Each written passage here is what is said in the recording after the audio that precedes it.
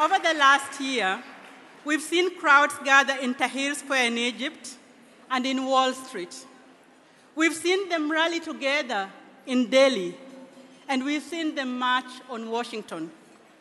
But tonight, we too gather to raise our voices, our resources, and to exercise our choice for women and girls everywhere in the world.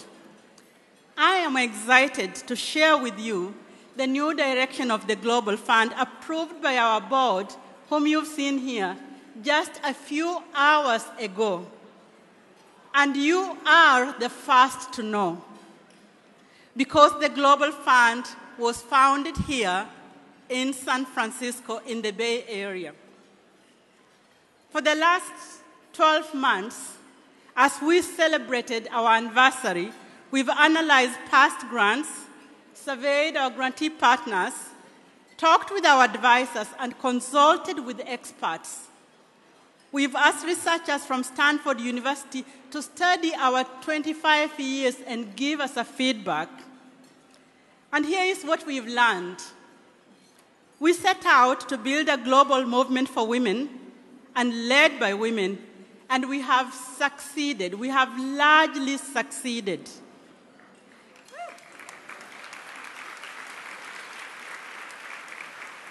But we knew that to make 4,500 organizations be powerful, we needed to link these groups in order to increase their power.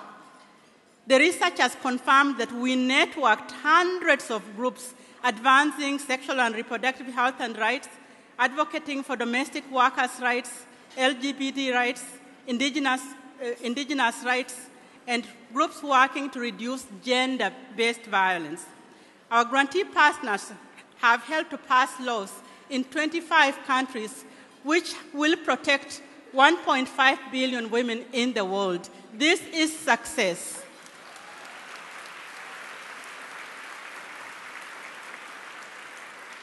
But it's not enough. We are not satisfied.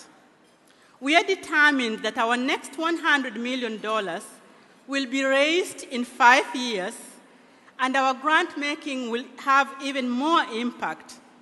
So we will focus on a few issues and deepen our investments and our evaluations. We will invest in women's rights organizations working to achieve zero violence against women,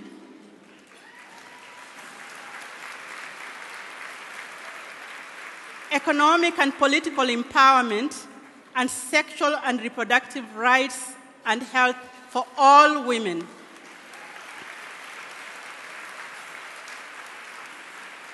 These 3 areas embrace our strength, and they respond to the most widespread needs of women and girls, and they will have the greatest impact in achieving our vision. We know that when women and girls are free from violence, empowered, and in control of their own bodies, they have the ability to achieve their full potential. We have the evidence to support this thesis. And we know organizations around the world that are making greatest advances in these areas. And we won't pursue our work in every place, but we will focus where women have the greatest challenges. We will support women's organizations using a variety we will support organizations that use a variety of educational and advocacy approaches in their work. We will support them to embrace intergenerational leadership and specifically to promote young women's leadership.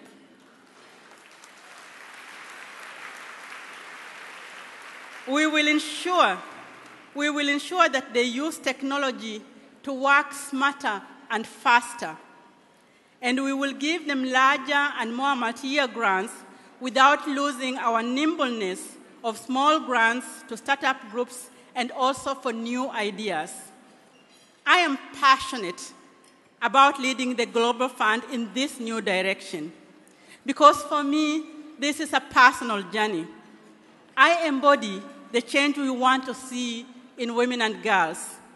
I am that girl that grew up in a village, got an education, and could decide to have or not to have children, to love whomever I wanted, and I do have a bank account of my own.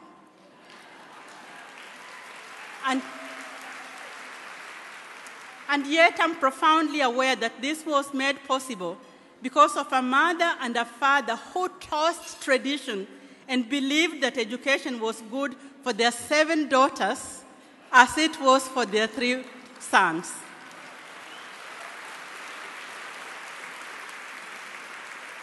I am at the Global Fund because I want the same for millions of girls and women denied opportunities by tradition, religion, or poverty.